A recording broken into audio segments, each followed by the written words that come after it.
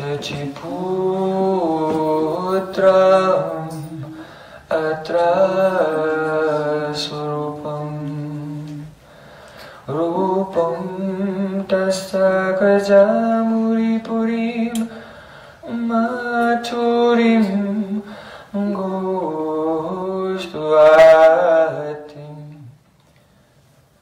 radha kundam girivaram oh radhika madhavasam prapto yasya pratita kripaya Shri Guru Tam Natosmi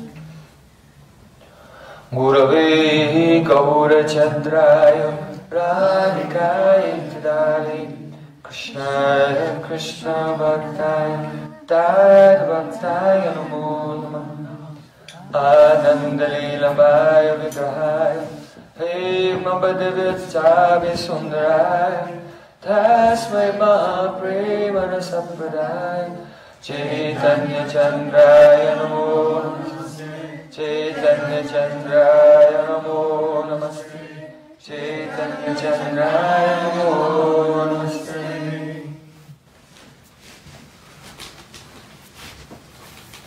First of all, I bow down and offer my heart like flowers thousands and thousands of times at the lotus feet of my Holy Master, my supremely worshipable spiritual Guru. Asmade Paramaradatam Guru Pada Padma Nitya Parvishta Om Vishnupada Stotra Sudasismat Rupado Gacharya Varya Sila Bhakti Vedanta Narayan Goswami Maharaj. Secondly, I bow down thousands of times at the lotus feet of my Guru's Guru, and to his Guru and his Guru, and all the great spiritual masters in our unbroken disciplic succession, going back thousands of years to Sri Krishna himself, the original speaker of Bhagavad Gita. And finally, I offer my pranam to all of you, my very dear brothers and sisters.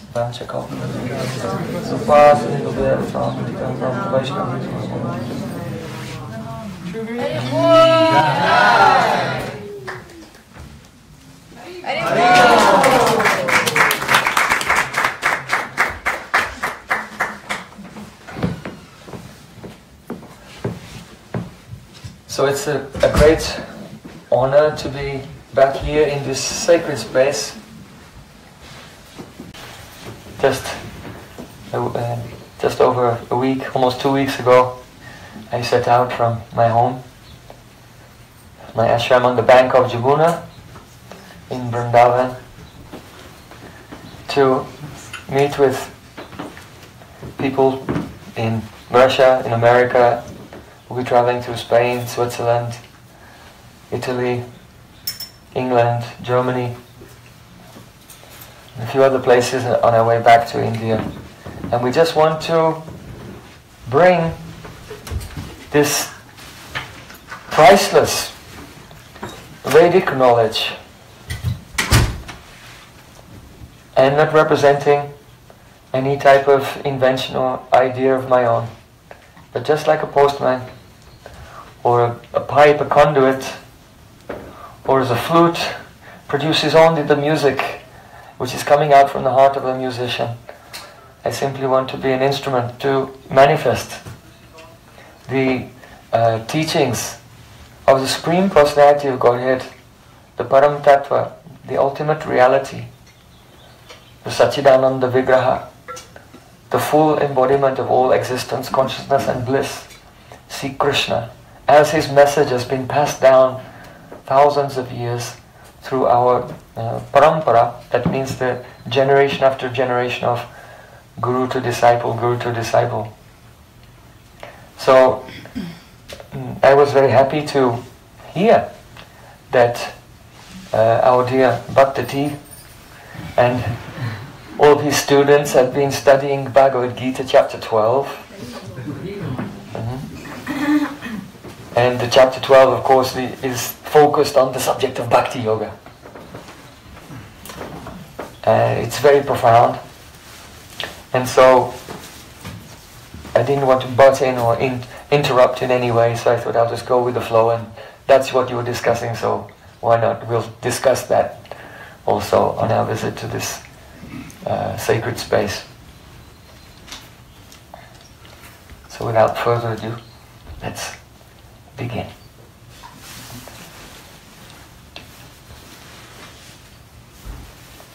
There are 18 chapters in Bhagavad Gita, as you know.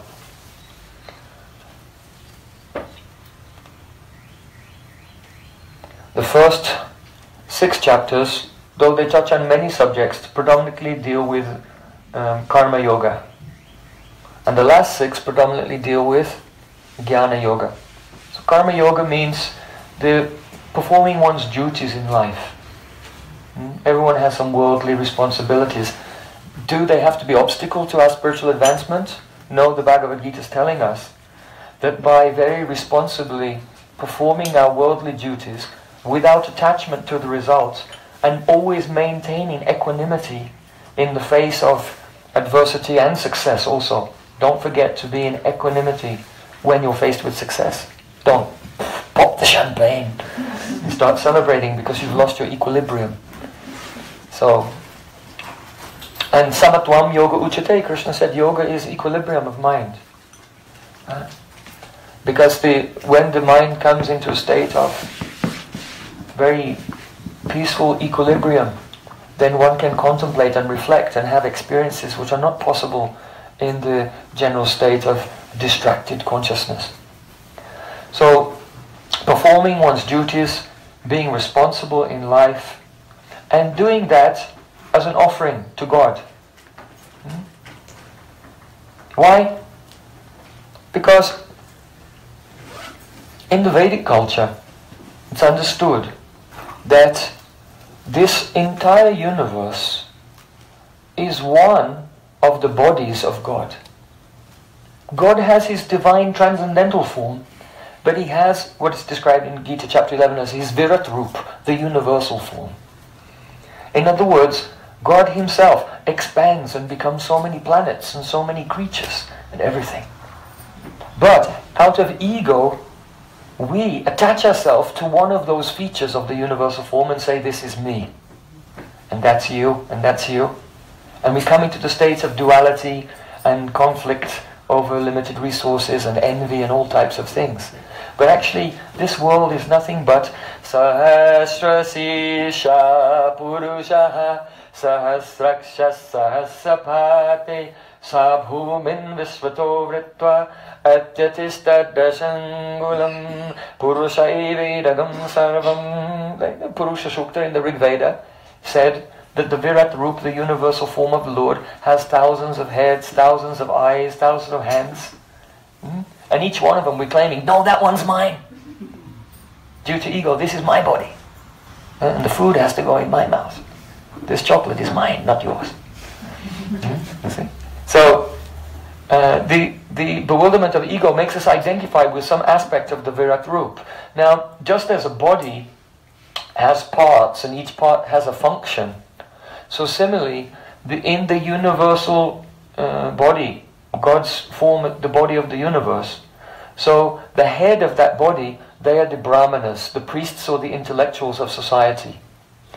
And then the kings and warriors, the soldiers, they're the kshatriyas, they're like the arms of that body. And then you have the mercantile class who are in charge of production and farming and so on. They're the belly of the body because they're producing the food to feed the arms and the head. And then the labor class, the sudras, they're the legs because by their labor everything goes along in society. So there are strata in Vedic society that people today call the caste, the evil, horrible, terrible caste system. Right? So it's not really like that. So there's a misrepresentation. And also if one took birth in a particular caste, then that wasn't the deciding factor. The deciding factor of which role you play in the social system, as Krishna says in Bhagavad Gita chapter 4, that Chaturvarnam maya shishtam guna karma vibhagasha. I've created this strata among human society, and it's based on your guna and karma, the way that you behave and the qualities, psychological qualities that you have. So a Brahmin, when someone was born, would do the horoscope of the person, and sometimes later in life as well, and see, well, what's the perfect occupation which exactly fits with that person's personality where he'll be happy. Because if you're forced to do an activity in society that is not really your nature, you undergo a great deal of stress. So everyone feels at home. Someone really likes farming, someone's more of an academic, someone's more protective, and so on. Someone's more of an artisan, they like arts and crafts and music. So they would be in the Sudras, actually. That's the lowest caste. And so-called lowest caste, or the legs of the society. So what happens is that when in an enlightened spiritual society, then each soul takes his birth and sees, well, according to my karma, I've got this particular body. Now, where is my body in the universal body? Have I been born in a gross body and psychological body which is situated within the head of the universal form, or in the arms, or in the stomach, or the legs? And then that person accepts that and does their duty. In other words, they are, by doing the duty related to the body and the personality that they have, they're contributing to the overall harmony and progress of the universe. So what people think is the evil, horrible caste system, which is completely oppressive and everything, that's a misrepresentation of the actual Vedic idea, which is more about, instead of popping out into the world and saying, I'm going to make this world the way I want it to be, but rather seeing the universe as it is, and then accepting that, and then acting in harmony with all the parts together. And so when each person, whether in part of the head or the arms or the stomach or the legs, acts according to their duty, it's not that one is higher than another, but each one is perfectly performing their function in relation to the totality. And so they're equal.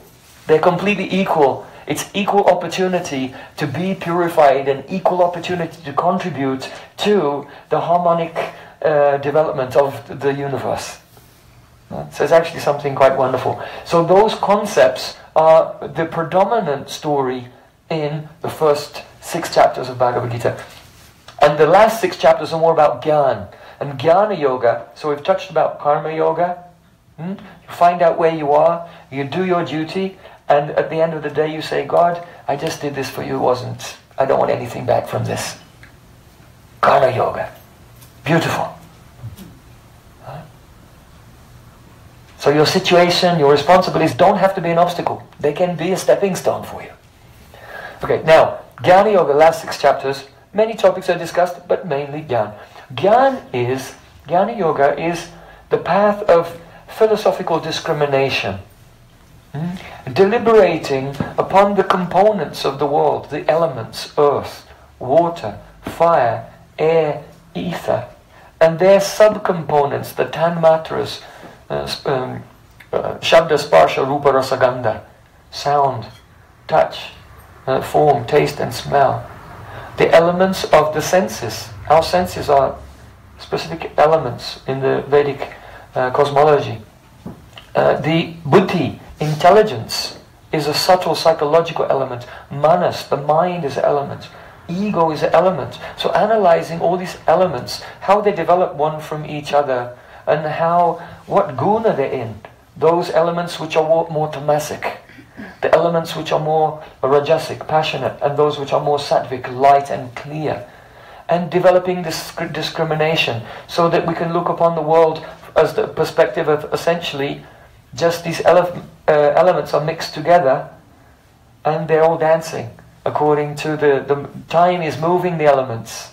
And so instead of seeing, well, let's give an example. If you watch a TV, so you can see a program, whatever you watch, like no one watches Game of Thrones, right? Right? None of you have ever seen a single episode, I know. I haven't, I can be honest. I don't even have a phone, let alone a TV. So, but let's say you're watching something on TV, right? And you become absorbed in that. There's a whole drama, there's a hero and there's a heroine, and there's a cliffhanging situation, and then the hero's injured and he dies, and then you're crying, and then you find out he wasn't really dead, and he gets resurrected or whatever. like this, and you're happy again. So you're going through all of these emotions, right? But what you're actually doing, you're seeing three primary colors. Red, green and yellow. That's the primary colors of light, not of art. Okay, so artists don't get upset. I'm talking to the scientists here. So the three primary colors of light there, they're there in the pixels, and these pixels are flashing like this. But from a distance, it seems to make a picture, and now you're identifying with that and going through all these emotions. So what Jnana Yoga essentially does is breaks down all the pixels of reality, so you can see, you can get free from the drama. Right? It's just some elements moving. That's all it is. But out of ego and absorption in that, all this loss and gain and victory and defeat and happiness and distress and honor and dishonor, all the things which are churning us and making our psychological body unstable. That's going on. So you can see there are different approaches here. One is that you just do your duty because it's your duty without attachment to the result. That's one method of attaining the mental equilibrium. And then the other one is to analyze the components of reality, and so that the drama just disappears, because it was a moha, it was a state of illusion, of bewilderment, infatuation. You see? So these two aspects of yoga, karma yoga and jnana yoga, are the predominant subjects of the first 6 chapters and the last six chapters. So now you're left with the middle 6 chapters. So it's considered that the Bhagavad Gita is like a treasure chest. So the first 6, that's the bottom of the treasure chest, and the last 6, that's the top of the treasure chest. And when you open it, all the jewels are inside in the middle here. So the predominant discussion in the middle 6 chapters is Bhakti Yoga. Of course, in the end of Bhagavad Gita, Krishna gives, at the very end, gives a quick summary of everything, and returns again to Bhakti Yoga. But you'll find the most elaborate descriptions of Bhakti here in these middle 6 chapters. So I'm just saying that to give some context to this chapter 12. So let's start with the first text. Arjuna uvacha evam satata yuktaye bhaktastvam paryupasate ye chapyaksharam abhyaktam tesham ke yoga vittamaha.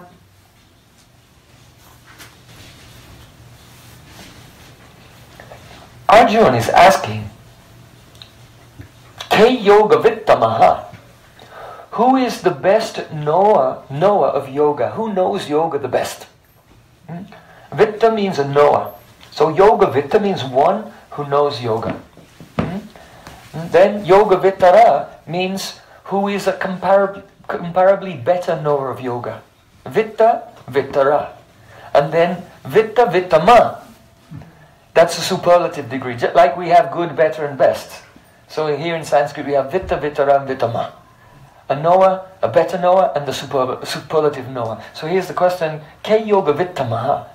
Who is the best knower of the knowledge of yoga? And so Arjuna is essentially, because he's already been listening to Krishna, and Krishna's described different things, so Arjuna frames the question, well, you mentioned this type, and you've also mentioned this type, so out of the two of them, who's the best? So the verse is saying, Evam satata yuktaye bhaktas tvam paryupasate. Are they the best who?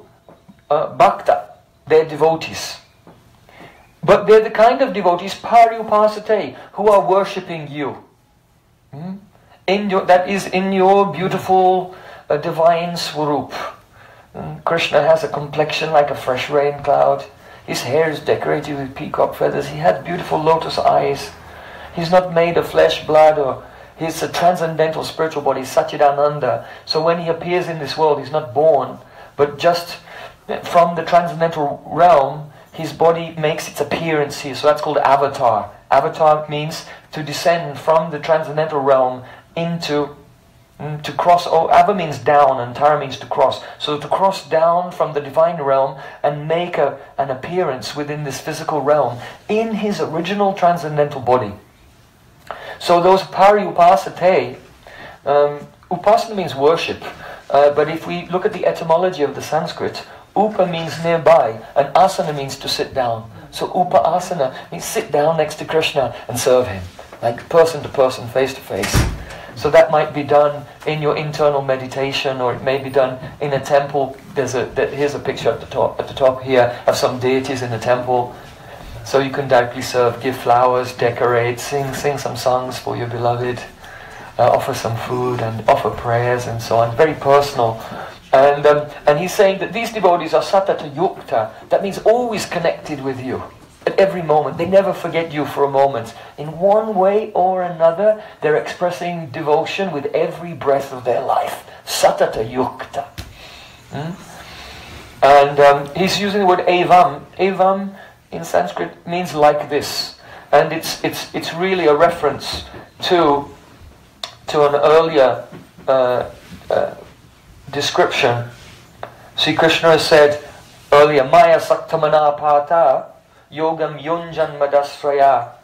In chapter 7, Krishna said, Hey Arjun, with your mind absorbed in me, engaging your body in service to me alone, being established in a loving relationship with me, you will come to know me in my complete form without any doubt.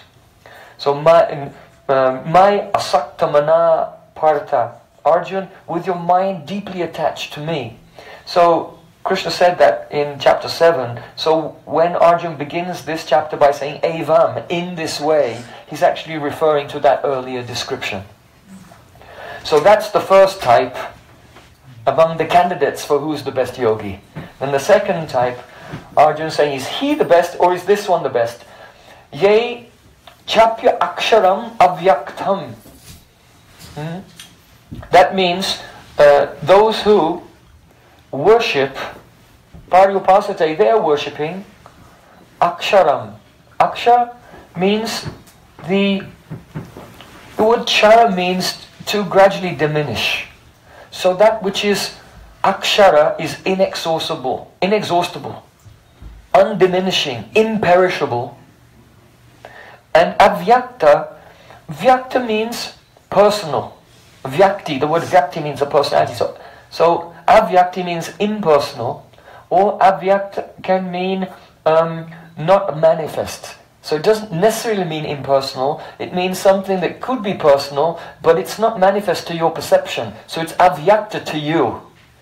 It's experienced as impersonal to you because you can't perceive it. So there are different interpretations of that, and we'll look at historically how different saints and sages throughout the ages have interpreted this verse. And then you can decide which interpretation you feel is most valid. And in many ways, many of them are valid, but some are more salient if you consider them from an impartial perspective. So the question again: O Krishna, who is the best knower of yoga? Those who worship and love you, your devotees who have a very personal, loving relationship with you, or those who worship the avyakta, the unmanifest, imperishable truth? Who is the best? Now,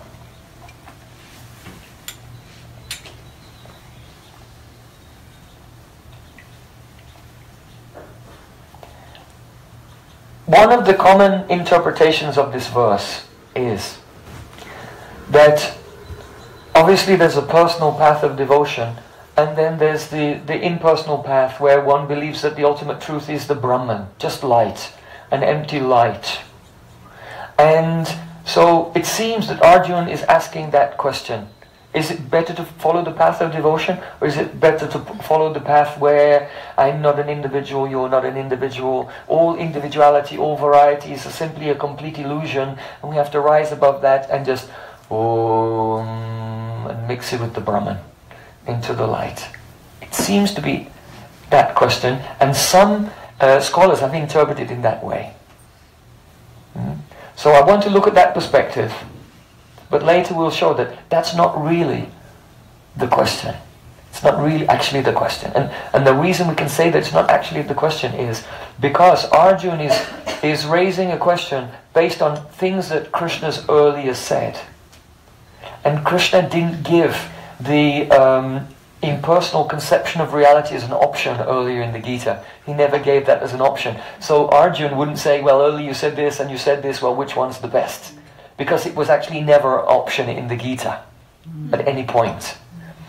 So we'll address that very specifically with the important passages from the Gita. But first, let's just suppose, as some saints have done, that this question is saying, what's the best path, the personalist devotional path, or the impersonal path of just letting go of everything and losing your individuality eternally?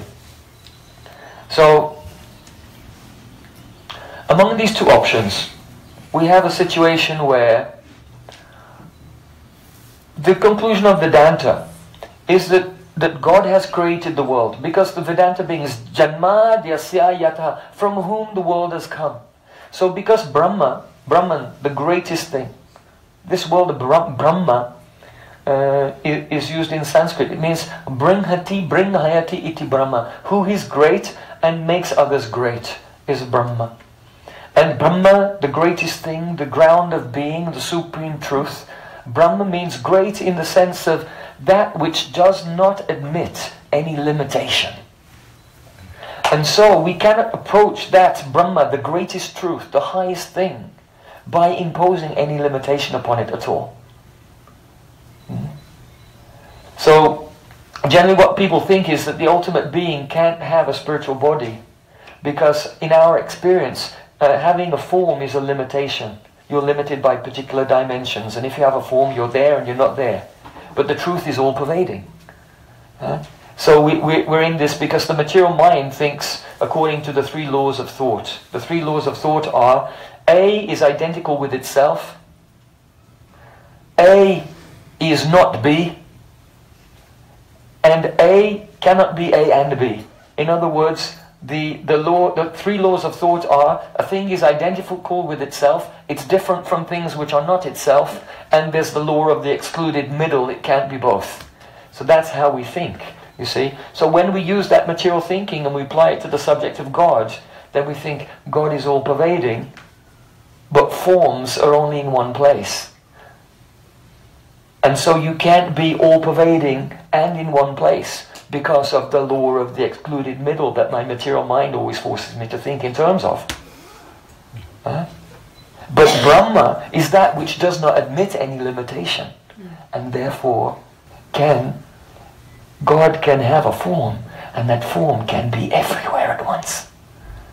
But it only may be revealed to an individual in a particular place, while simultaneously the same person is revealing himself to another person somewhere else, or anywhere else. Any person anywhere in the world is meditating, so Krishna's right here with me. Because the form was actually always there, but it was avyakta, it wasn't manifest to that person. You see? So, this is the problem, and material logic and thinking cannot accommodate the true concept of this word Brahman, the greatest. Because Brahman is that which does not admit any limitation, but our thoughts are limited by these three laws of thought. Now, Vedanta tells us that the world comes from God. God has created the world. So because that which is unreal can never have a relationship with that which is real, then the world itself must be real. The world is real, it's just temporary. It's unreal in the sense that it's not what we think it is, because it's the Virat Rupa of God, and we're thinking, well, I'm this body and you're that body, and all these things in this world are for us to exploit and experience and taste or whatever. So we mistake it. We have a mistaken understanding of the world. That's illusion. But it's not that the world is not real. Just like if a magician pulls a rabbit out of a hat, the hat's real and the rabbit's real. He didn't really pull it out of the hat. It was, in a little rabbit box underneath the table somewhere, and there's a hole in the table, and he put the hat over the hole, and he did something like that. So the things that we're seeing are real, but it's our interpretation of it which is illusory. You see? But there are some persons who say that the supreme truth is Brahman, only a light, impersonal light, and only that is real, and so the material world is not real at all. The world itself is completely an illusion. So they give an example, the classic example. This philosophy was famously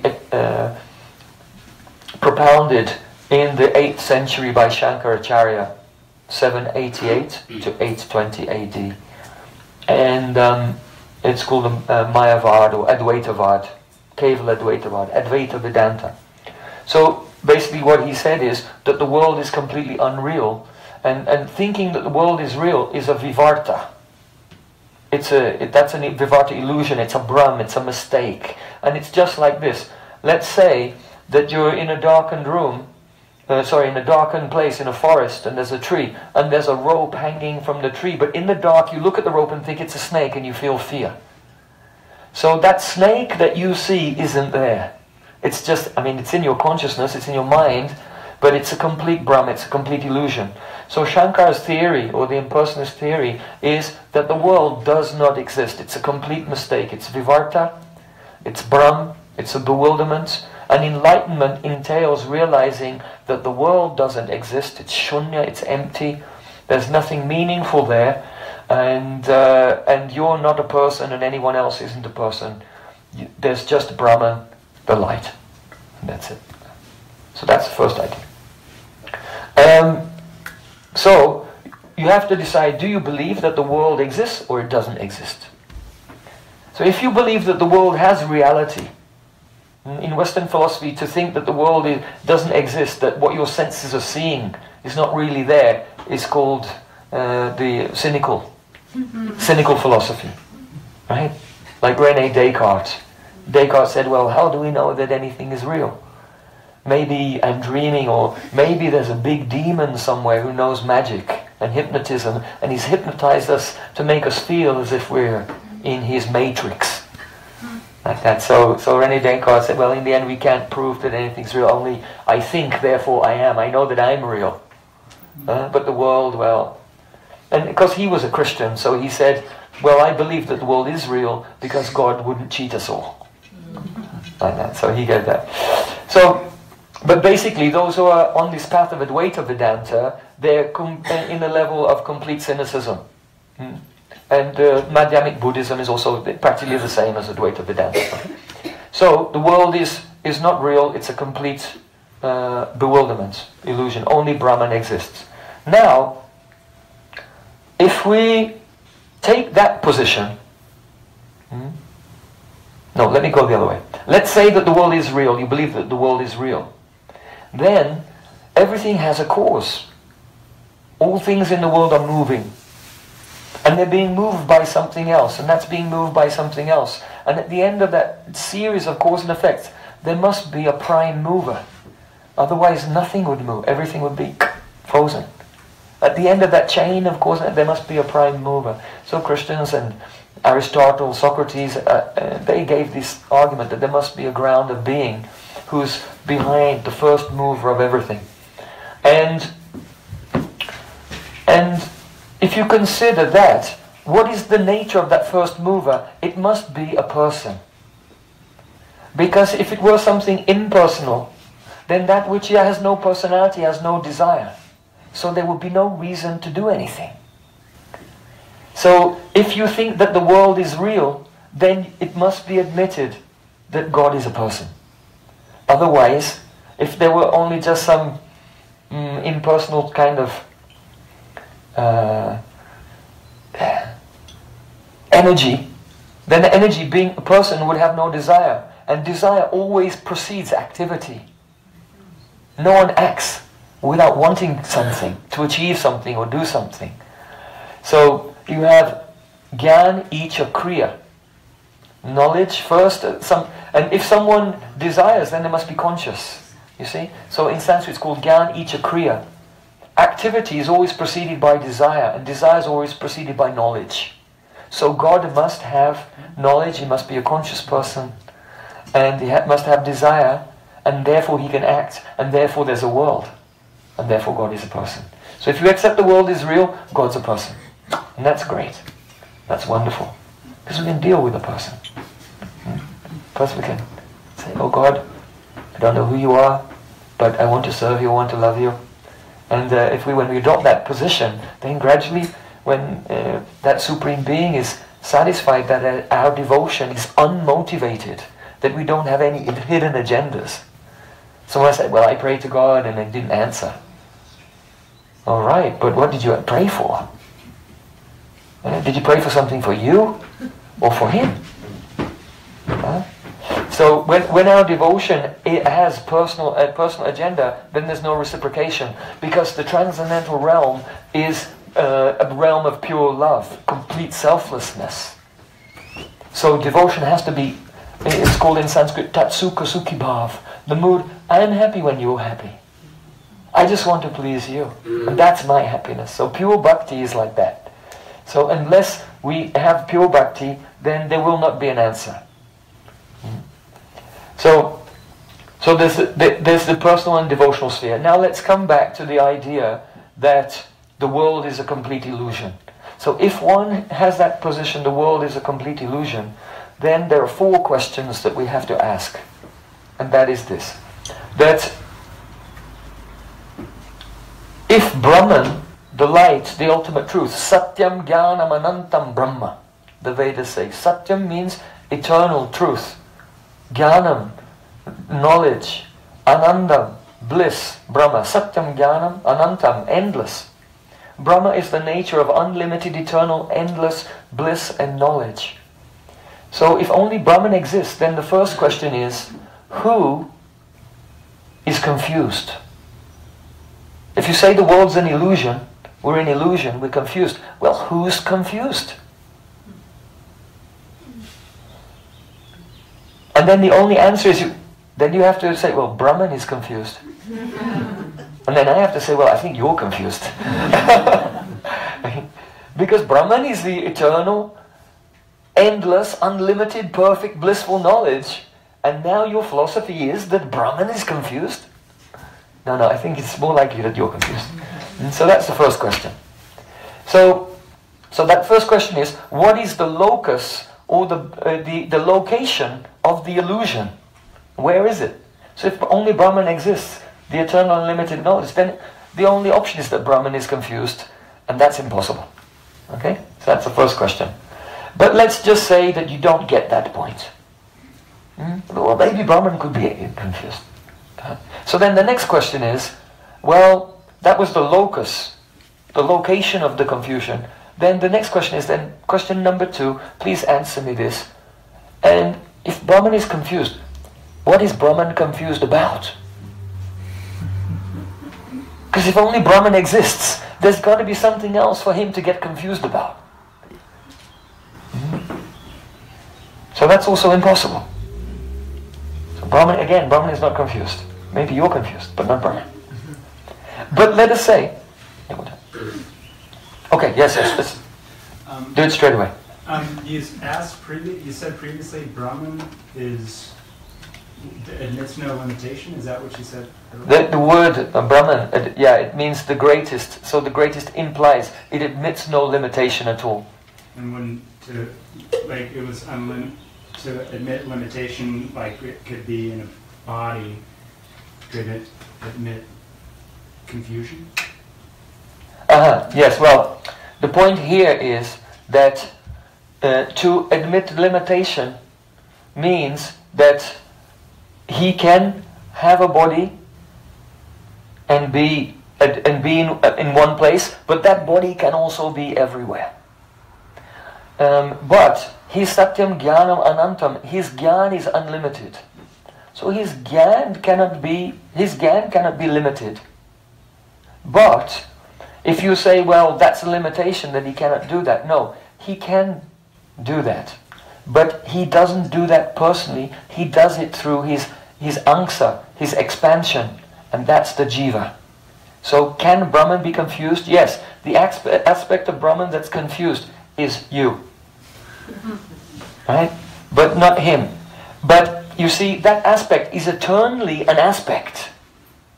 It's not that a part of him has become confused.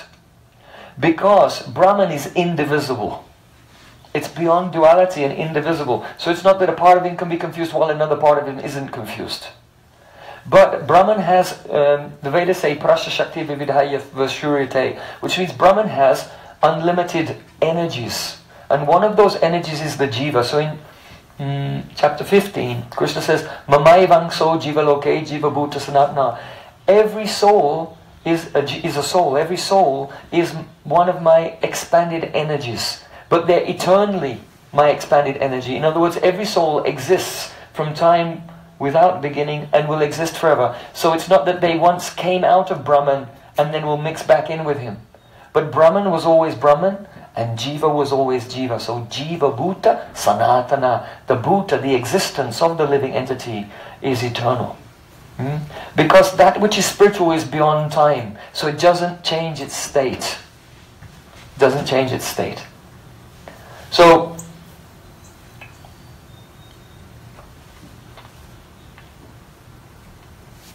now, the first question, who is confused? Brahma is not confused. On a higher level, you can say, can Brahman be confused? He can have transcendental confusion. But that's a topic way beyond this metaphysics. When you come into Krishna, not in the Gita, but Krishna in his Leela. For example, Krishna's girlfriend Radharani. Sometimes she gets upset with him and she gets really confused over that. When Krishna is dancing with the gopis in the Rasa Leela, actually each and every one of these gopis is actually Radha in a different form. But he's confused about that. He thinks they're different gopis, you see. So the confusion can be in God, but that is a transcendental confusion that augments the relishment of rasa, the relishment of prem, the relishment of love. You see. So the Brahman is never touched by Maya, illusion. So the first question, one, who is confused? Brahman cannot be materially confused. Two, what is the object, what is the thing that's making Brahman confused? Because there's nothing exists. Now we're not saying that nothing exists other than Brahman. We're saying that God has Shaktis. But if you start with that basic idea, only Brahman exists, then the onus is on you to say, what is the thing that's causing Brahman to be confused? Right? Then the third question is that to be confused, to be in illusion about something. Let's take the example of the rope and the snake. You can only mistake a rope for a snake if you have prior experience of a snake. Right? If you have a memory of what a snake is like, then you could mistake the rope for a snake and it could surprise you. So if, first of all, only Brahman exists and there's no variety there whatsoever, first, he can't be confused. Secondly, there's nothing he can be confused about. But if we accepted miracle of miracles, hypothetically and illogically speaking, that he could be confused and there would be something he could be confused about, he'd have to have a prior knowledge of something to be confused about whatever he's seeing as well, which is not possible, and this is the reason why it's not possible. So our third question is based on the impossibility of similarity. And that is this: you mistake a rope for a snake because there's some similarity between them. But if you're looking and seeing Brahman, but by mistake you're seeing this world, what's the similarity between North Carolina, Chapel Hill, Raleigh, Durham, and the endless impersonal non-differentiated light of Brahman? They'd have to be similar to mistake Brahman for the world. And there's no similarity. In fact, that which is nirgun, nirvishesh, having no qualities and no characteristics, can't be mistaken for anything because it has no similarity to anything at all. So the third point is that is confused. What are they confused about? And what's the possibility, the third point, how is there possibility of mistaking Brahman for the world, which is the essential illusion we're talking about, when there's no similarity between them?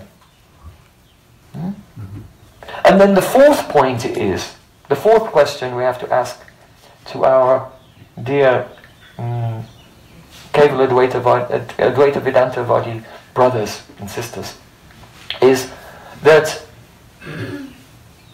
if it were possible, step 1 were possible, which it isn't, step 2 were possible, which it isn't, and step 3 were possible, let's admit that there's some similarity between complete emptiness and complete variety, and so you could mistake the two. Then, just as a person could mistake Brahman for the world and being illusion, when things are similar, you can make the mistake the other way around. Right? For example, you could see a snake hanging from the tree in the dark and say, oh, there's my rope. I wondered where I put it, and grab the snake. You'd be in for an unpleasant surprise. Like that. So when you can mistake one thing from another, it goes both ways.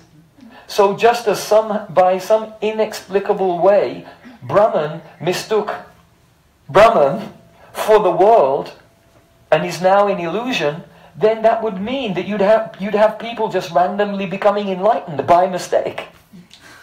Right? Yeah, that's what would happen.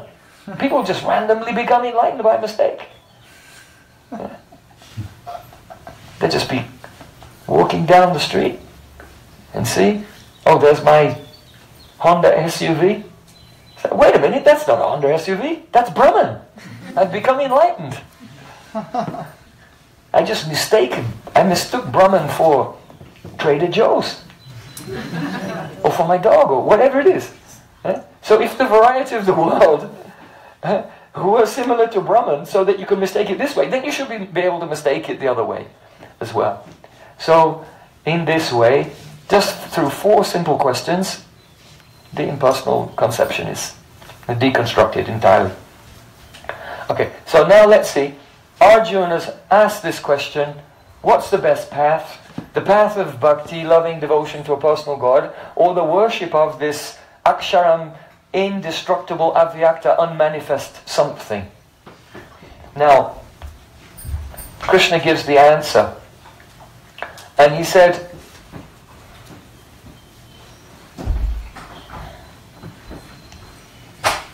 it would be nice to speak for a week on the first verse as well. Actually, there's so many interesting things in this, but we have to move on. Krishna gives the answer. He says, Maya vesha mano ye mam nityukta upasate sradaya paripetaste me yuktatamo mata. I consider that those who absorb their minds in me, in my personal form, constantly desiring to associate with me, and who with firm faith, Shraddhaya Paryupasate, with firm faith they worship me, they are the quickest to attain me. They attain me the quickest. But those, Yetu Aksharam Anirdesyam, those who worship the unmanifest, the indestructible, the inconceivable, the indescribable, and who see everyone equally, and they act for the welfare of everyone, they also eventually attain me, Krishna says. They also eventually attain me. But, so Arjuna's asked 2 paths, and Krishna said, the personal path is the best and it's very fast, and the other path is possible, and in the end you'll come to me as well. But that has to be qualified somewhat. So now Krishna is going to qualify. He says, Klesho dikaratas tesham avyakta sakta chetasam, which means those whose chitta, consciousness, is avyakta asakta, attached to the impersonal conception of reality, then klesha adhikaratas tesham. You know what klesh means, right? You're all yogis. What does klesh mean? The sources of suffering. Klesh are the sources of suffering. And adhikar means eligible. In other words, those who walk the impersonal path are eligible for a great deal of suffering. It's extremely difficult. Because for thousands of lifetimes, we are conditioned to think in personal ways. And so to try to just overcome that and go into some impersonal space, okay, you can do it for 5 minutes, but you'll soon come out and want to, whatever, cut the grass or do something productive. So it's very difficult. It's a very difficult path. It's very time consuming. It takes it's a great struggle because it goes against one's conditioning. Whereas the devotional path is not only superior, but it actually makes the best use of your conditioning, whereby you become purified. So, actually in the Srimad Bhagavatam, Sri Krishna said, Kaivalyam sattvakam jnanam Rajo vaikalpitam chayat prakritam tamasam jnanam mannishtam nirgunam smritam. It means that knowledge in the mode of ignorance, tamagun, is just knowledge of gross physical things. You know, how to fix a car, how to build a house, how to just get things and do things. That's knowledge in the mode of ignorance. Then, Rajo Vaikalpitam Chayat. The Rajas is the mode of passion causes one to think in terms of polarities and priorities. It looks into things and finds differences, polarities between things, and then prioritizes one and marginalizes another, and in this way that's how we analyze the world and structure our thoughts and concepts. So that type of analytical knowledge comes from Rajas. So when the mind dies down, then Kaivalyam Sattukam Jnanam, that when one comes in the mode of goodness, Sattvagun, then you see that beyond all the dualities there's a certain oneness, Kaivalya. And therefore, those who try to cultivate the mode of goodness, but they're not following a bhakti path, they automatically, because that's the nature of the mind, come to the kind of impersonal conclusion about things. Because that's the type of experience you get from Sattva Gun. But remember, Tamas, Rajas and Sattva, they're all Maya. They're all Maya. So this conception of oneness is also a Mayic impression. Tamagun makes you not think about anything. Rajagun puts you into these dualities, and Sattvagun makes you flip into oneness mode. But it's all Maya. It's all illusion. So then, Manishtam nirgunam smritam. But Krishna said, when your mind is absorbed in me, that is nirgun. That's beyond the gunas.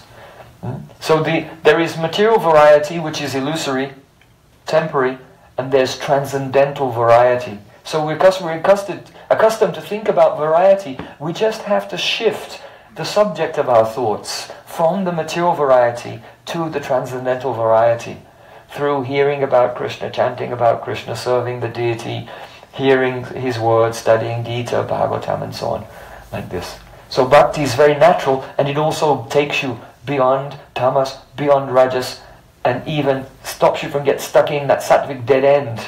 Because once you give up on any type of variety, then there's no way out. There's no way out anymore. So it's sometimes compared to being haunted by a ghost.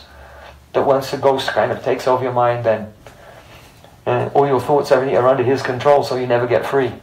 An exorcist will have to come and cast it away. So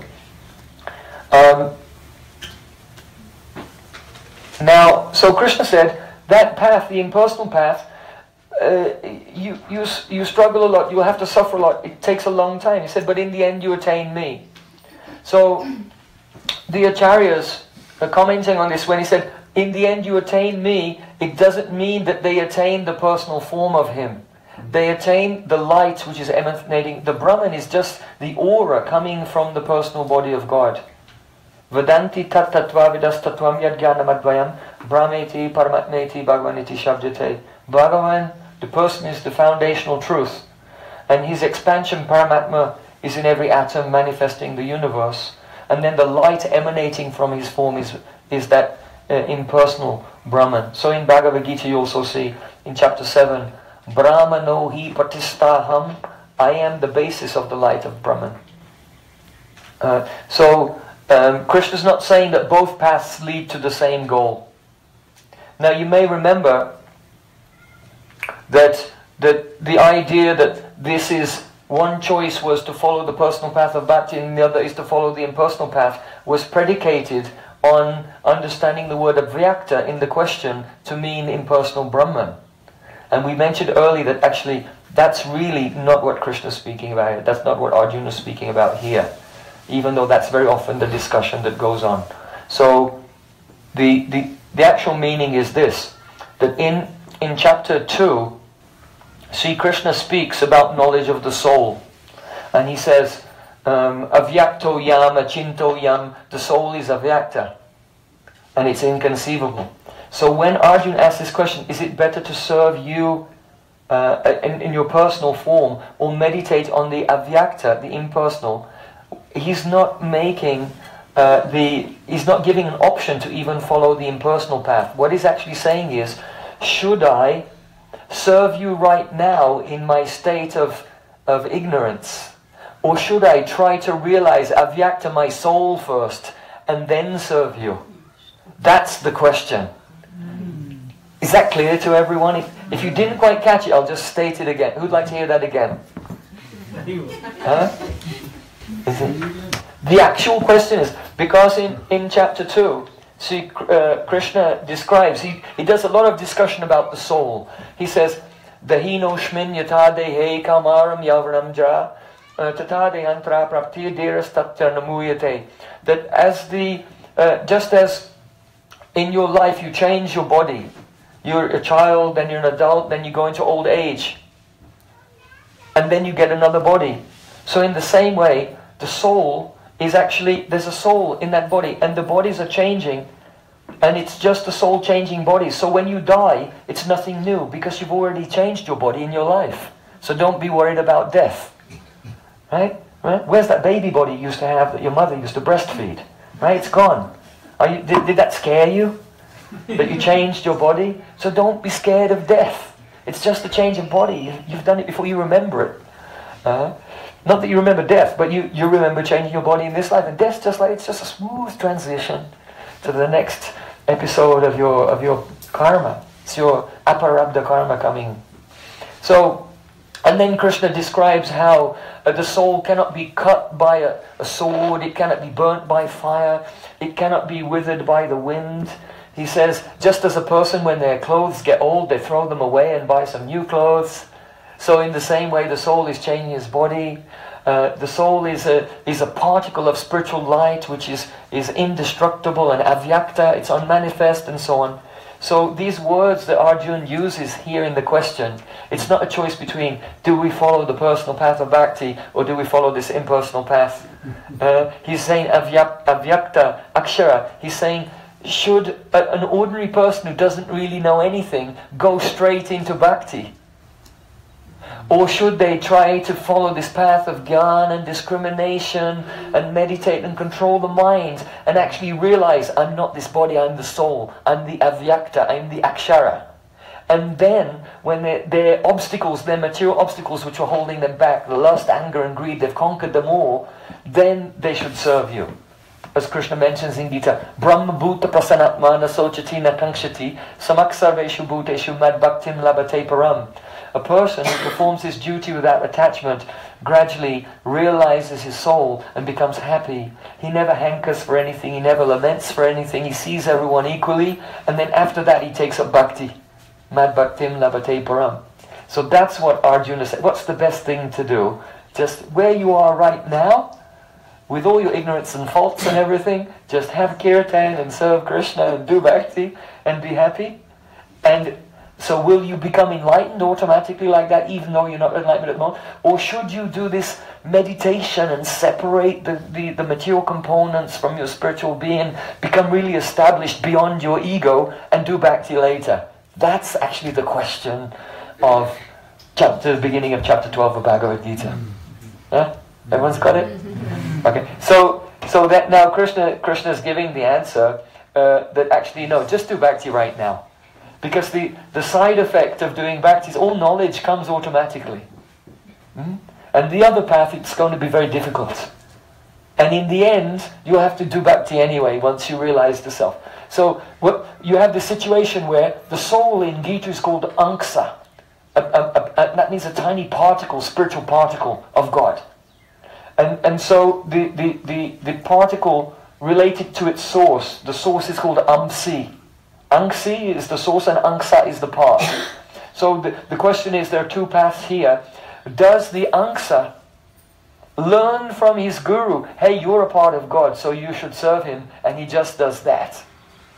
Or should the angsa realize his angsa first, fully, and then serve the angsi? Those are the two options that Arjuna is asking about, and we know that this is a fact. If you study literature, we're doing textual criticism here, and that must be the interpretation of the question, because the impersonal idea was never on the table anywhere in the discussion. And you see, every time in Gita when Arjuna asks a question, it's always about, well, you said this and you said this, and which one's the best? Or, I can't reconcile this with this that you said, how do you reconcile it? So every word of Gita should be seen in the context of the whole conversation. So then, of course, Krishna gives the answer that just take to the personal path straight away, that's the best thing for you, and it will be very fast. Why? Now Krishna will go on to say, after saying that those who try to be situated in the Atma first and then do Bhakti, it's very troublesome. Now Krishna said in verse 7, Teshamaham samudarta mritya sangsara sagarat bhavami nachirat pata maya vestita chetasam. But for those who have surrendered to me, given up all activities in order to attain me, and they worship me in ananya, Krishna is saying ananya yavena, ananya yogena, one-pointed bhakti, exclusive devotion, not mixed with karma, gyan or ashtanga yoga. He said, it's very beautiful words, he said samsara sagarat means from the ocean of birth and death. Tesham aham samudarta nachirat. Very quickly I become the deliverer of that soul from the ocean of birth and death. That means that when that person, let's say that person is chanting and they're worshipping Lord Narayan, God in the forearm form of Lord Narayan, they're chanting the holy names and they become absorbed and they go in samadhi, then that person will see Garuda flying with Lord Narayan riding on his back and reach out and catch him by the hand and say, come with me, and take him to the spiritual world.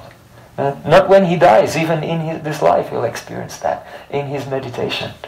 So his physical body will still be here, and now that person becomes a guru because he's already enlightened, he's already attained the transcendental realm, and he can teach others how to live life in such a way that Lord Narayan flying on the back of Garuda will come and take you out of the ocean of birth and death. That's what Krishna is saying. And of course, for those who are more attracted to Krishna in his sweet and human-like feature, then there's no opulence. They don't have that experience. But rather, as they go into trance, they experience a form as a beautiful gopi of Vrindavan. And Krishna will play his flute and call you to dance with him in the Rasa Lila. So,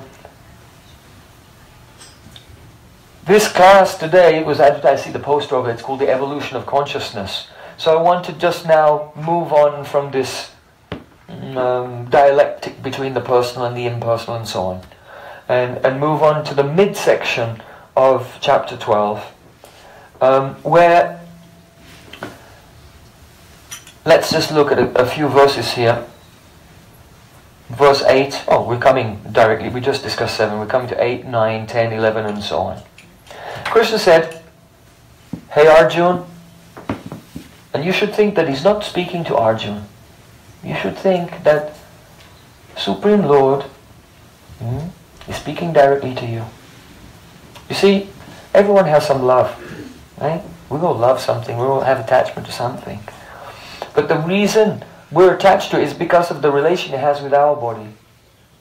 For example, you love your children, that is your bodily products. You prioritize them over, say, someone else's children whom you don't know, because of the connection with the body.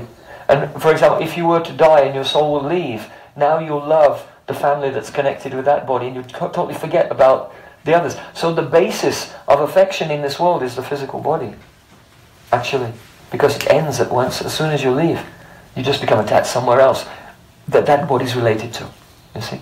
So, but why do we love our body? Because our soul is in it. When you die and you leave this body, then this body will rot and you never think about it ever again. You love the new body you get into. So we love things because of the connection of the body. We love the body because of the connection of the soul. But within the soul of our soul, Paramatma, there is God. So the reason we love ourselves is because we're part of God. So the true object of love, that is called in Sanskrit, the technical term, it's called premaspada. Aspada means the place, the location of love, the true location where love should be placed is the soul of our soul. That is Krishna. So, Krishna is saying, hey Arjun, and not only Arjun, what's your name? Irina. So Krishna says, hey Irina, concentrate your mind only on me. Fix your intelligence fully on me. And you will, without a doubt, dwell very close to me. When you give up this life, you'll come to me. And then Krishna said, otherwise, if you're not able, now to come to text 9, atachitam samadhatum, if you're not able to concentrate your mind on me steadily, then seek to attain me by the method of withdrawing the mind from sense objects and fixing it on me. So the difference here is, in the first stage, a person is just due to association of their guru and blessing of their guru, they're just naturally wandering around in life, oh Krishna, I love you. And they're just naturally like that all the time. So Krishna said, look, if you can't be like that, if you haven't had that kind of grace of guru yet, that your heart is just flowing Krishna, Krishna, and day and night you're just in love with Krishna, then he said, okay, then practice in such a way. Withdraw your mind from the external things and focus on me through hearing, chanting, remembering the various limbs of bhakti. And then he said, so, and then in the next verse, text 10, Krishna said, and if you're unable to practice like that, then just do activities for me. And take that as a goal of your life. Perform activities for my pleasure, and eventually you'll attain me. And then, in the next verse, text 11, Krishna said, and if you can't do that, you see, Krishna's so nice. He's not pushy. He's like, try this. Is that too hard for you? Okay, just do this. Are you struggling with that? Okay, just do this little thing. He's so kind. He has such empathy for us. He's so sympathetic to our problems and difficulties. He said, okay, if you can just work and do things for me, then what you should do is, if you cannot do this, then you should ataitad apyasakto kartad madhyogam ashritam. He says, take shelter of my protective method. And protective method is the duties of life. So in the Vedic culture, then your duty is, when you're young, you're a celibate student, brahmachari. Then after that you get married and you have a family. You take care of your wife and children. And you perform a fire sacrifice on every full moon. And there are some duties, religious duties you do and social duties that you do. And Krishna said, well, just do those duties, but think in your mind you're doing them for me. And don't try to enjoy the results of that activity. So here we have the subject today, the evolution of consciousness. So the first stage is a person who, they're very much entangled in the world. Maybe they have a lot of responsibilities and they don't have a lot of time off. So Krishna said, okay, I've got a prescription for you. And this is it. Do your duties really nicely, best you can. Be ideal in your role as a father or a mother or a son or a brother or the local mayor or whatever you do. The local yoga teacher. Right? And you do that really nicely. And at the end of the day you think, Krishna, I try to do this in the most exemplary way as an offering in your glory, to glorify you. And gradually, the identification with the body will fall away for sure, and understanding of the self will come, and slowly the devotional inclination will come. So then the next level of person, they've got more time on their hands.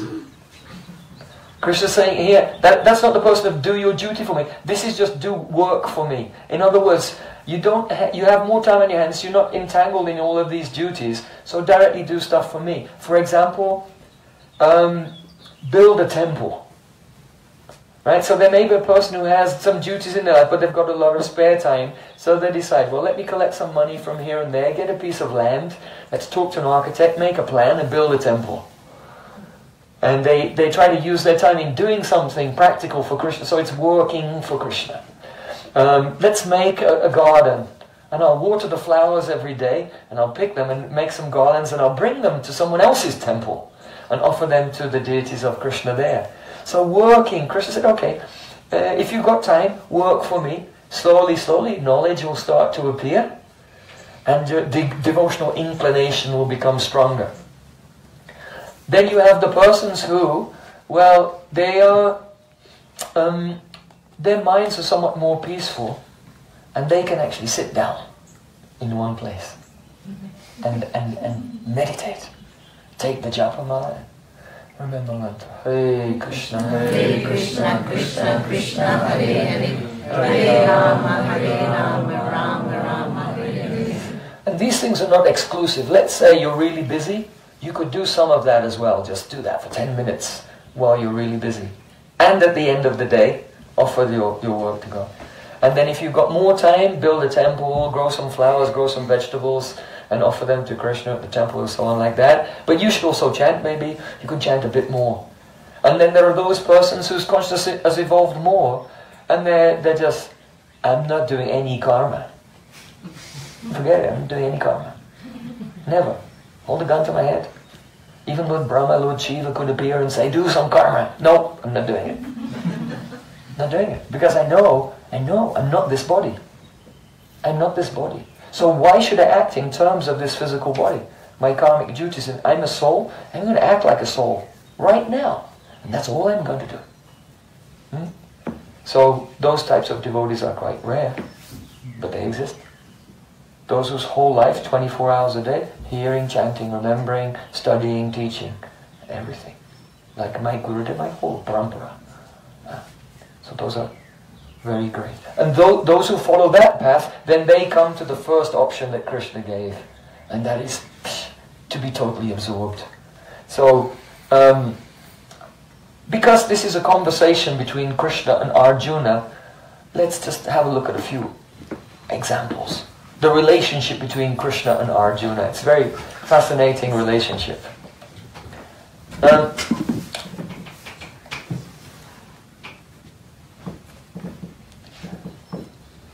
Arjuna is an eternal associate of Krishna. He's not a human being like us. He lives in the spiritual world of Krishna. When Krishna comes, he also comes.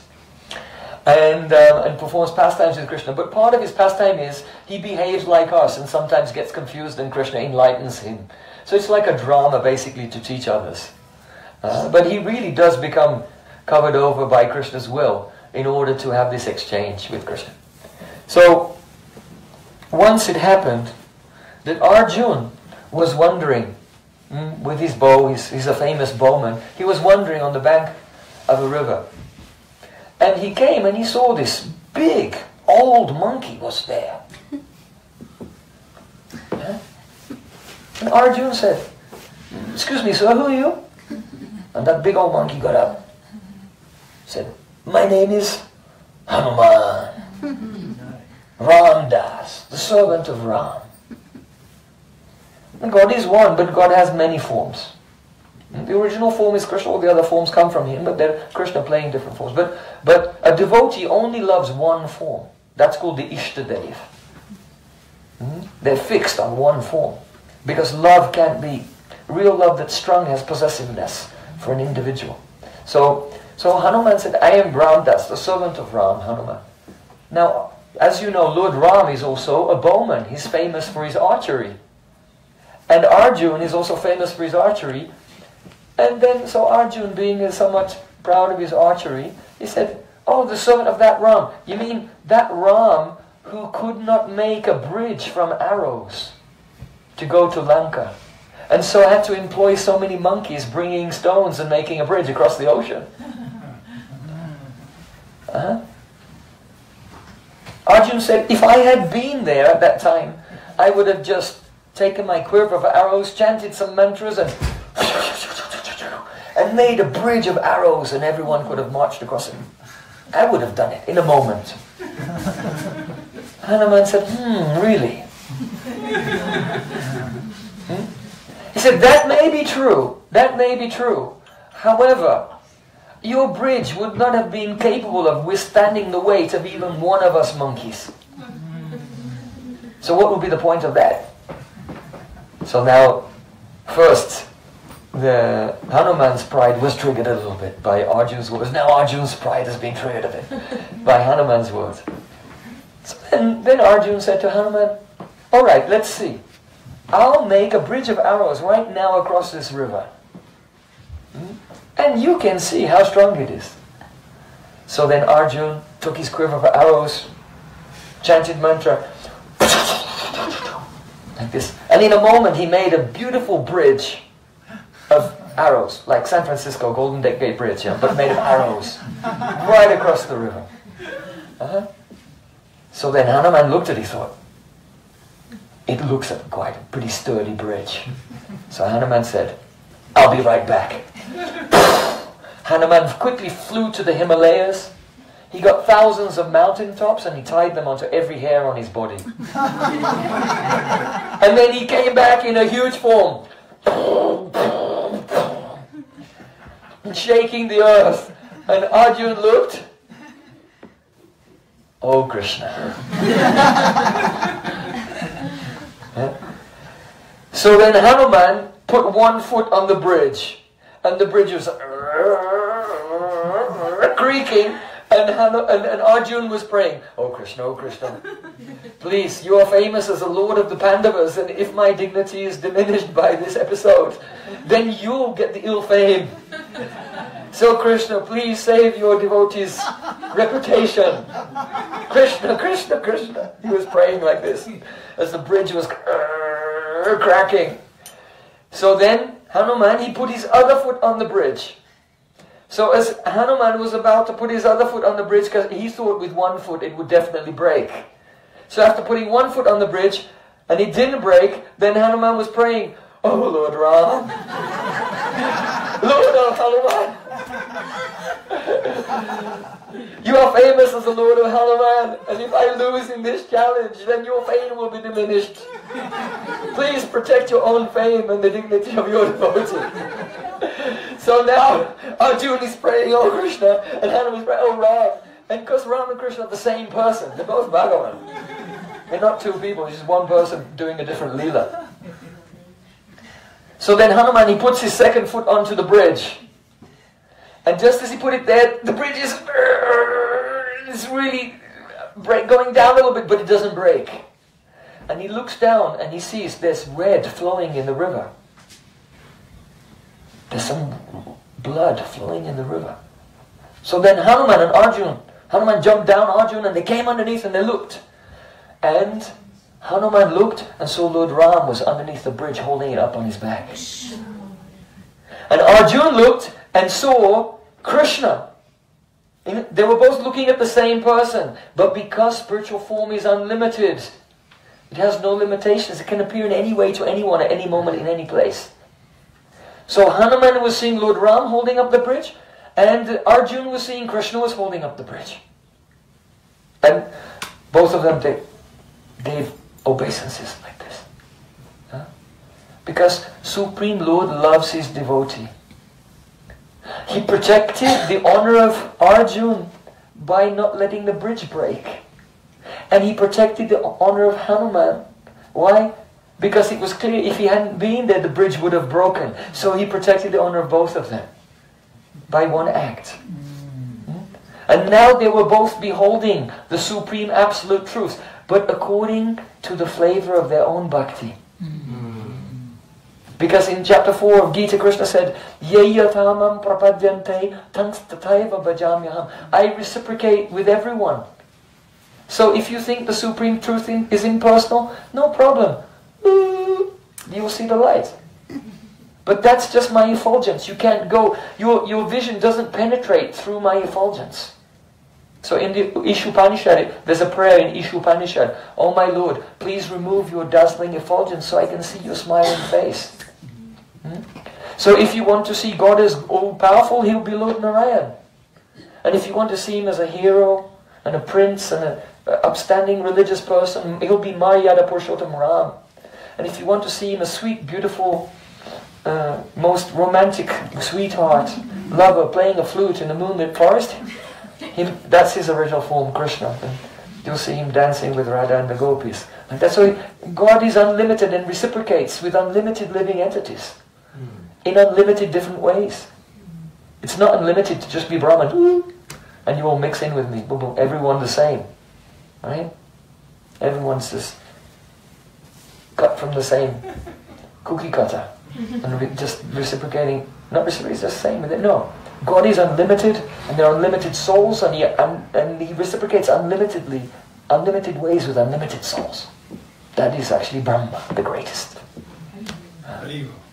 So then, Krishna said to Arjuna and Hanuman, or Ram said to Arjuna and Hanuman, depending on whose eyes you're looking through, you are both my great devotees. You're both my great devotees. But Arjuna is especially dear to me.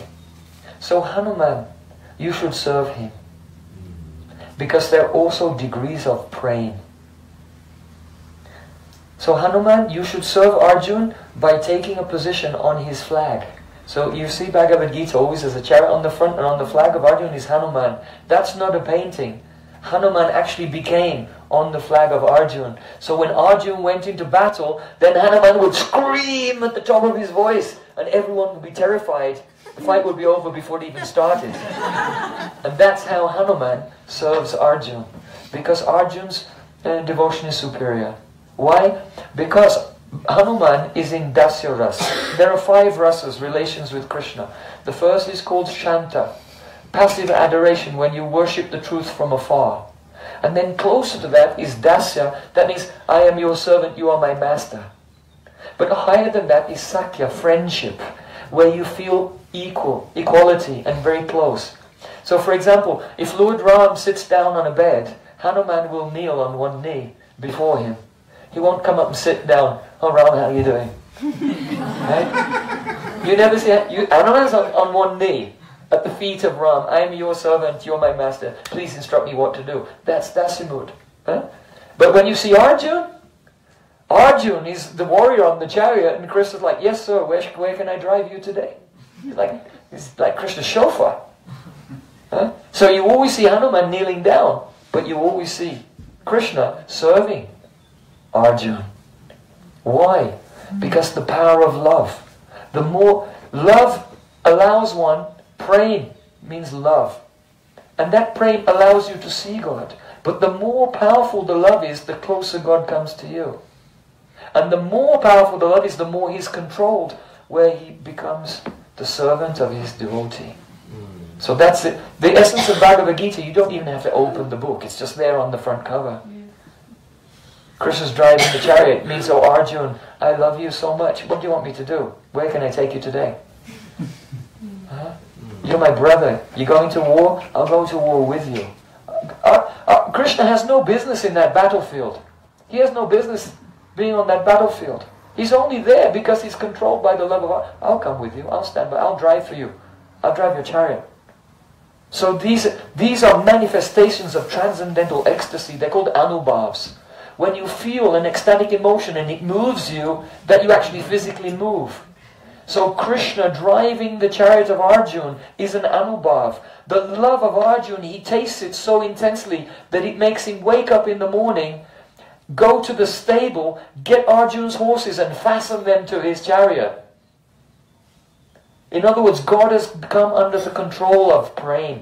So that's the greatest quality of the Supreme Being, Prema Vasita. He's controlled by love and Bhakta Vatsalyata, that he just has intense affection for his devotees.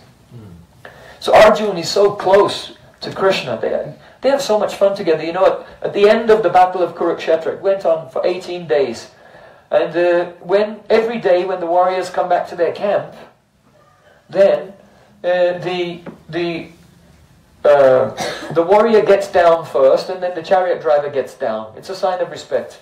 The warrior, the prince, gets off the chariot, then the chariot driver gets down. The chariot driver gets down first, and then the warrior gets down. So when the battle was over, 18 days, then Krishna drove the chariot back to the camp, and instead of getting down first and then helping Arjun get down, he told Arjun, just get down and go to some distance. So then Arjun, he got off the chariot, he was wondering what's going on. And he went and stood in some distance. And then Krishna stepped off the chariot. And the moment Krishna stepped off the chariot, it exploded. Arjun said, what was that? Krishna said, actually during this battle, you were hit by so many weapons, so many missiles. But because I was on the chariot, nothing happened. And so today I told you to get off first. And when I got off, then the delayed reaction of the weapons that had hit the chariot, they all went off at once. And exploded, blew up the chariot. Like that, then Arjun was... There's a lot of pastimes of that where, because it's a funny thing. Arjun has no fault, but he's a warrior. And warriors have this, they like to sit around the table and brag about their heroic deeds over mead and, and they think, it's the same thing like in Western culture. If you die in battle, you go to Valhalla where all the heroes feast at the table, so they have that idea as well. So that's the nature of warrior. So in Krishna's Leela, because Arjun's a warrior, he's always in that capacity of, I did this and I did that. And Krishna's always cutting his pride down. It's a lot of fun. So once it happened, that now the battle was over and everything, and so the warriors got together, and Bhimsen, the elder brother of Arjun, was saying, I destroyed single-handedly so many 60,000 warriors at once in one day. And Arjun said, well, I destroyed so many, and they were doing the math, and it was impossible.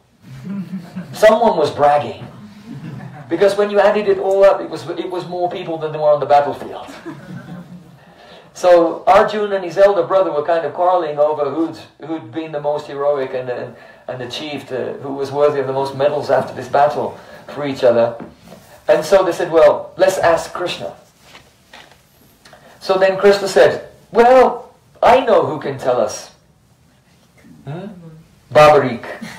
Now you may not know Babarik, but before the battle of Kurukshetra took place, warriors from all around the world were coming, and there was a very powerful warrior, his name was Babarik, and he's actually the grandson of Bhimsen, son of Ghatakach.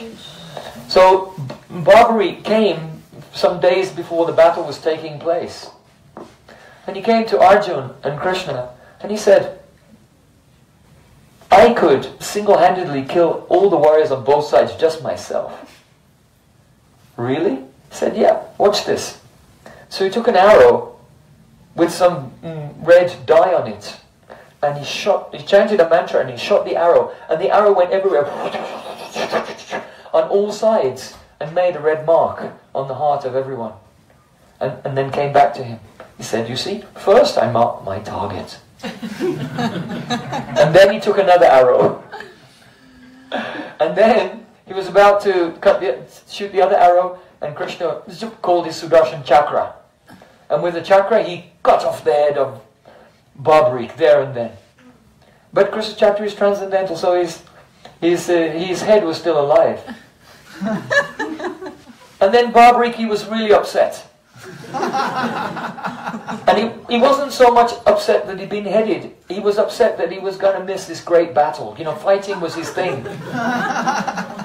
Fighting was his thing.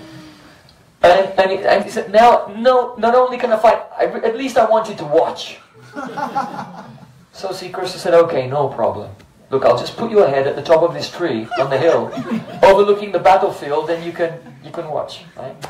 Live pay-per-view. You can see this is like the biggest battle in the whole of the previous age, Dwapar Yuga, so he was really fired up about it. So he was really happy. Krishna put his head in the tree, and he was waiting for the action to start. So the action started, 80 days, everyone's killed. The only survivors are the 5 Pandavas, and Ashvatthama, Kripacharya and Kritavarma, that's it. No one else survived the battle. Millions of people died in the battle. And so Arjun and Bhimsen, they're quarreling with each other. Krishna said, come on, let's talk to Barbarik. He saw the whole thing. So then Krishna and Bhimsen, they come and they look up the tree and, hey Barbarik, tell him the score. Hey Barbarik, tell him, I was the most successful in this battle. Barbarik was smiling. He said, I saw everything. So who killed the most? Who killed the most? He said, well, it wasn't Arjun. Bhimsen was so happy. It wasn't Bhimsen either. Then they were both confused. Then Barbarik said, I was watching and I saw Krishna killed everyone. Because God is doing everything. Only out of our ahankar, out of ego, we think we are doing everything. Because Krishna said in the 11th chapter of Bhagavad Gita, Nimitta matam bhavasabhya sachin. Hey Arjun, you're a great warrior. I'm not asking you to kill anyone. I'm just asking you to be an instrument for the destiny that I will unfold. But out of ego, we forget that we're only the instruments of the Supreme Lord. And so then both Arjun and Bhimsen, they became deflated. Their egos were deflated. And yeah, actually, all credit goes to... We cannot take credit for anything. All greatness, all beauty, all achievement, that is the glory of Krishna, actually. So, Arjun and Krishna, people read the Bhagavad Gita, but just go inside the characters a little bit. Arjun and Krishna have such a loving relationship. When once Narad Muni, he was traveling throughout the universe, and he came to visit Hastinapur, where the Pandavas were staying. And he came, and Krishna was visiting at that time. So he arrived just after lunch. So Krishna and Arjun, they'd already eaten together, and they went to take rest. And they went and they were resting on the same bed. Yeah?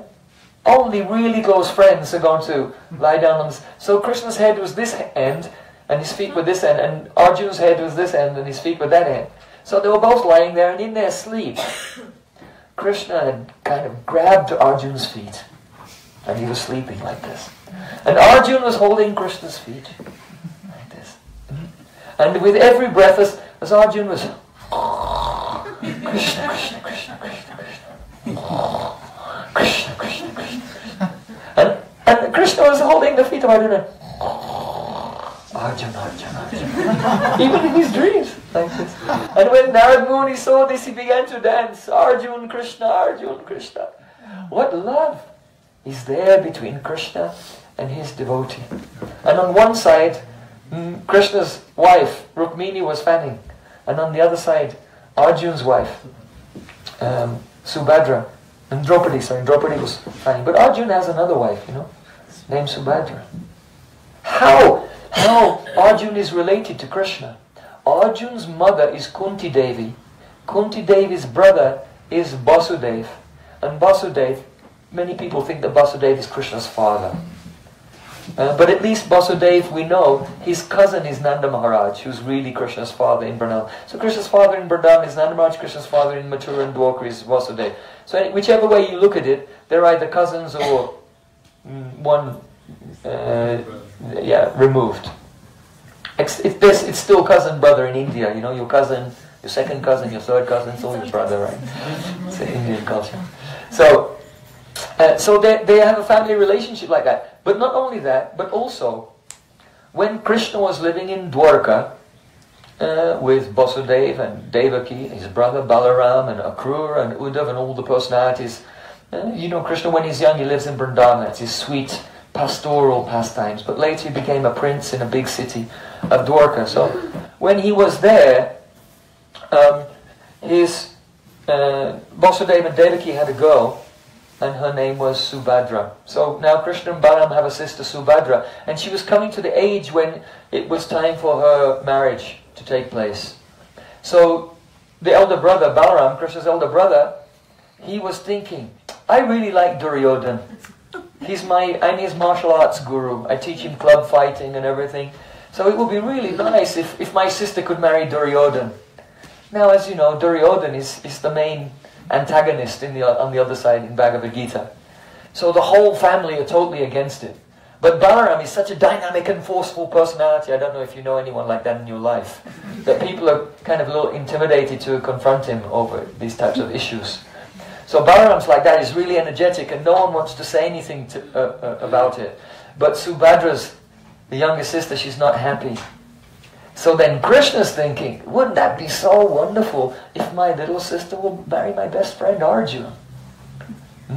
So then Krishna, he came up with a plan how Arjuna could marry Subhadra. So he went to Arjuna, he said, look, disguise yourself as a sannyasi. So he got Arjuna to disguise himself as a monk, a renounced monk, and set up a little kutia, a bhajan kutia, a place to do meditation just outside Dwarka. So then Krishna went around the city telling a few people, hey, there's this amazing sadhu. He's doing his meditation, everything, this little hut just outside the city. He's amazing. If anyone goes and bows down to give pranam and some gifts, some pranami, then all their wishes will come true. So that person told someone, and gradually the rumor got back to the palace. And so there in the palace, the rumor came to Krishna's sister. Oh, there's this sadhu, he's so nice. If you bow down to him and you give a gift, he'll bless you and whatever. And she's thinking, I really don't want to marry this Duryodhan. Maybe if I go and visit this sadhu and I bow down to him and give some pranami, then my desire will come true and I won't have to marry Duryodhan. And everyone's thinking, and no one knows that Krishna is the one who started the rumor. You know, when the rumor came to the palace, you know, there's this great saint staying there. And Krishna, really? Who would have guessed? Maybe I should go myself. So Krishna was playing along with his own plan like this. So then one day it was getting quite close to the marriage day, and the Sakis, the friends of Subhadra, decorated her in a beautiful red sari. So red is the color which is worn on a wedding day actually. And she was decorated very beautifully, and she went there, and Krishna came, Balaram, some other families were there, but she came and she bowed down to that sadhu. And Krishna had hidden Arjuna's chariot behind the kutia. And then at some point Arjuna said, come with me. And then she realized, oh, it's the great powerful Prince Arjuna, and he's stealing me away. Let's go. So then she was totally into it. Because she'd seen him before and she was already... Krishna had noticed, look at the way my sister's looking at Arjuna. You know, so Krishna knew. He already had an idea. So for her, it was all her dreams came true, really. She was thinking, you know, if I bow down to this sadhu, he'll bless me that my dreams come true. She never knew that this sadhu was her dreams come true. So then Arjuna catches the hand of Subhadra, runs behind, and they get on the chariot. But then, you know, when you steal a girl from a warrior family, this kind of wedding is called, there are different kinds of wedding in India, like Gandhava Vivaha and so on. This is called Rakshasa Vivaha. It means kidnap wedding. You just go and you kidnap your bride by force. But in the midst of that, you have to fight with all of her family members to take her away. So Balaram's there and with all the armies, and the other Yadus are there, and they take up their weapons and they're about to give pursuit. So then a warrior can't drive the chariot and fight at the same time. So they get on the chariot, Arjuna gives her the reins and say, you drive, I'll fight.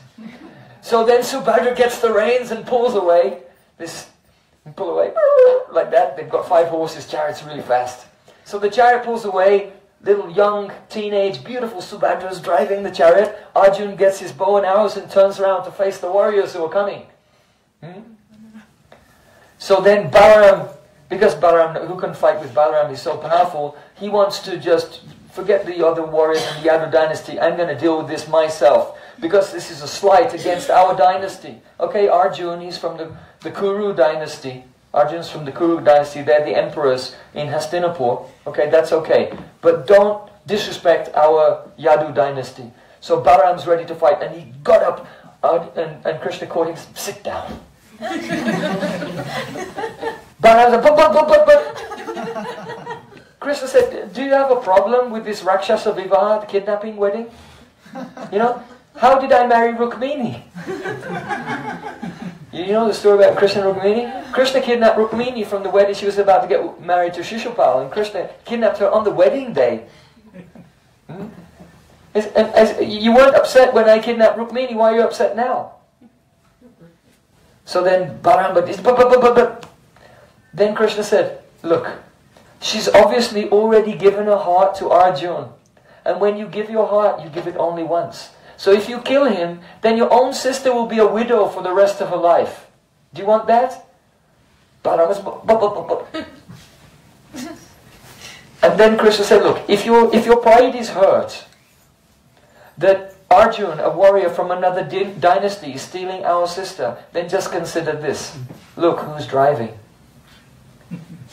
Arjuna's not stealing our sister stealing Arjuna.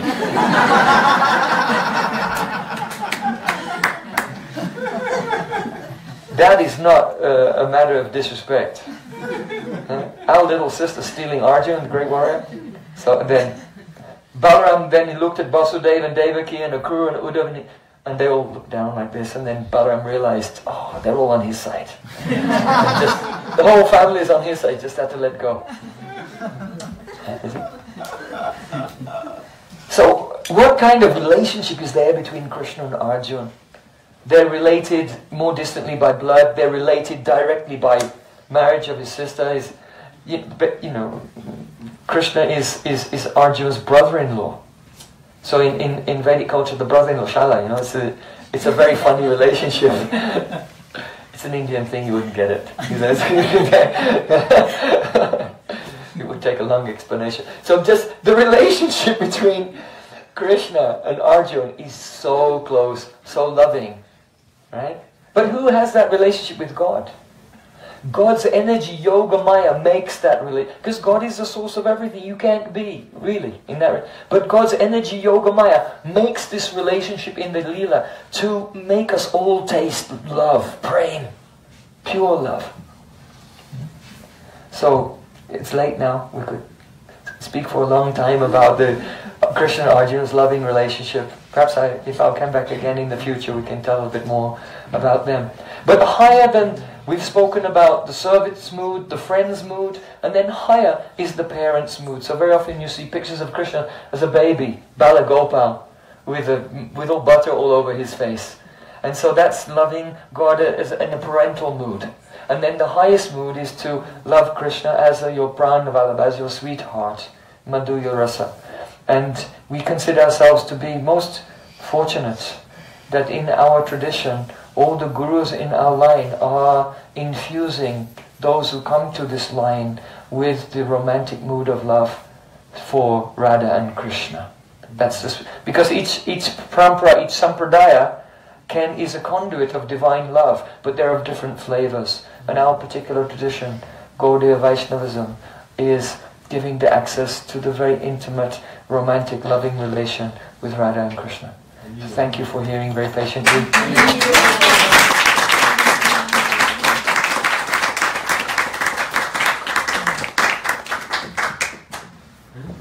So we have another program tomorrow at Flutsang Farm at 11 o'clock, right?